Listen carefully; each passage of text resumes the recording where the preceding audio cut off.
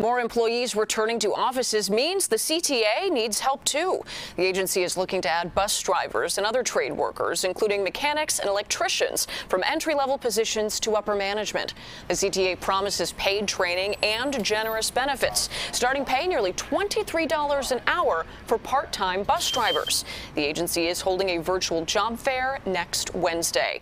For information on how to register, other companies that are hiring, and job search tips, check out the Working for Chicago section of our news app. Just search CBS Chicago wherever you get your apps.